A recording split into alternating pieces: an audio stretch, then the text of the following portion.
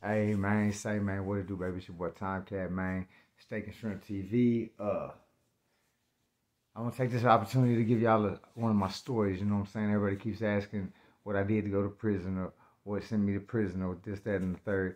So I'm gonna let y'all know how I ended up in prison. I'm gonna give y'all a little story real quick, probably about 7 minutes worth of it at least. I'll try to condense it a little bit. So I was in White Oak, Texas, which is right outside of Longview, which is my hometown in East Texas, and I was waiting on a light to change. I knew the speed limit was right there by my high school. I knew the speed limit was 30, and I'm on a motorcycle that doesn't have any insurance on it, and I don't have a motorcycle license. So the cop turns left on me on the yellow light and passed me this way. My light turns green. I take off over, go down by the school, staying about 27 miles an hour under the speed limit. So as I'm going up the hill, not gaining any speed, I just happened to I had this gut feeling that this law was finna come mess with me. So I look behind me, sure enough, law was on my back, going like 70 over the little intersection, man, trying to catch me. So this police was actually breaking the law, trying to catch me to see if I might have been breaking the law, which unfortunately I happened to be breaking the law.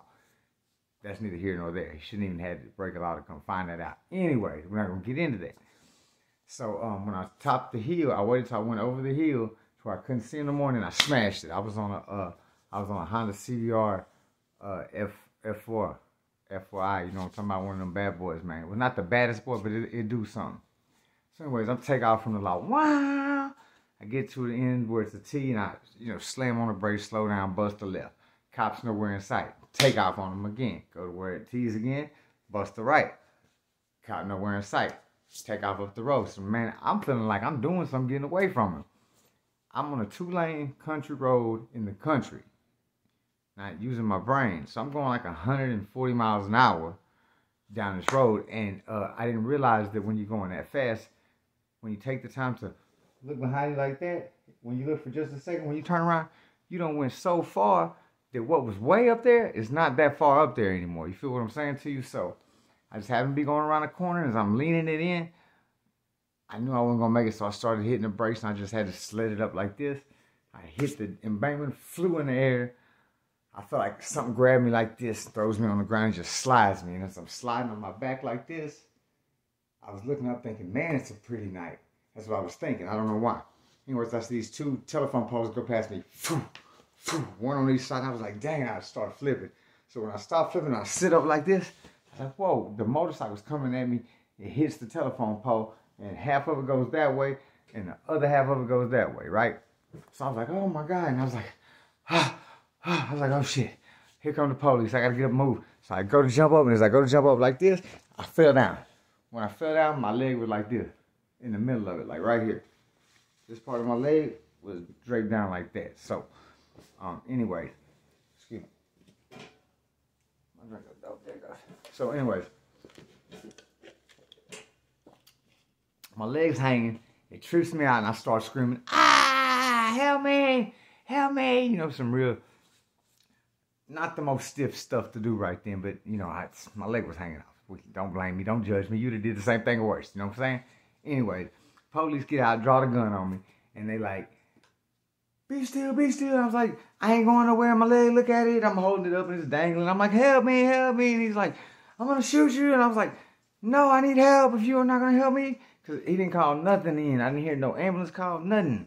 So I pull out my cell phone. He's like, hey, I'm gonna shoot you. I'm gonna shoot you. I was like, it's just my phone. I'm calling my brother, and I'm trying to hit the phone, call my brother. My leg, I'm sorry. I didn't mean to run. Please forgive me. That's where I messed up. Keep this in mind. That statement right there is what just got me. So I said, I'm sorry. I apologize for running and asked the dude for some sincere help. You know what I'm saying? I should have kept my mouth shut. So anyways, I call my brother. I tell him I'm done wrecked the motorcycle. Come get me. He's like, man, I ain't going nowhere near the laws. You messed up, man. I'll come holler at you in the jailhouse. I'll come get you out. I got you. I was like, all right, bet. So next thing I know, the ambulance shows up. I'm on my way to the hospital. I go to the hospital, and I was hurting, man, and they gave me some kind of medicine that had me throw. You hear me? Made me feel stupid good. Like I didn't even have no leg problem at all. Anyways, then I remember I was laying in the hospital, and I heard my music playing. I was like, what is that? I said, did I die? Is my music in heaven? And as I opened my eyes and I looked up, there's a dude nurse and a chick nurse, and they standing looking at me. And the dude tells the chick, he's like, "Look, I told you that was him. Hey." And he's like, say, is your name's Tomcat, right? I was like, "Yeah." He's like, "I told you that was him." I was like, "What is going on?" I think I'm in another realm or something. I'm like, "Can you give me another dose of that medicine right there? Make me feel good." He said, "Man, I got you." And that's all of that. Next thing I know is I'm getting up, they checking me out the hospital, telling me to call a ride. I'm like, "Call a ride? What? Where did the police think I died or something? Because they let me go." You know what I'm saying? So I was like, cool. So I called, "Hey, man, y'all need to come up here and get me right now. They let me go. There ain't no police. Please come get me." So my brother ended up running up there and getting me. I leave the hospital, you know what I'm saying? And then I didn't hear from the police or none of that. I didn't hear nothing about it for over a year, you know what I'm saying? I done had the surgery on my leg. I done recuperated from that. And I just happened to be back in Longview visiting my people. And my homeboy wanted me to ride with him to the bank. And he got this raggedy truck. And I was like, "Man, but he was real proud of it, you know what I'm saying?" And so since he was proud of it, I was proud of it for him, you know what I'm saying? Even though it was raggedy banger, piece of rust buggy, you know what I'm saying? Anyway, we get pulled over because his license plate's barely hanging on, I guess, what we got pulled over for. And the police is like, "Hey, I remember you. You remember me?" I was like, "Nah, I don't remember you." It was this chick law. She was like, Yeah. You one ran from us from the pole on the motorcycle, huh?" I was like, "Man, I plead the fifth. I don't want to talk about none of that." And they was like, "Yeah, we got you." And they called me and I had a warrant. I was unaware of this. So I ended up going to jail that day, sitting in jail for 2-3 days in White Oak, waiting to see a judge. When I see a judge, they set my bond, and they have to wait for me to get shipped back to Gregg County. Now I'm sitting in Gregg County, and it's been like a month. You know what I'm saying? I've been sitting there, I'm trying to get a hold of Lucky. I can't get a hold of Lucky. I'm trying to get a hold of anybody, you know what I'm saying? I can't get a hold of nobody.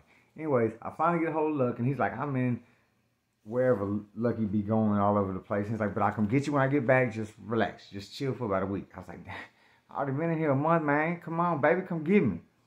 Anyways, Lucky ended up sending the money for me to get out. You know what I'm saying? And my people had to get someone to come sign for me. Anyway, I get out of jail, and I go, and I'm, doing my thing. Anyways, I end up going to court.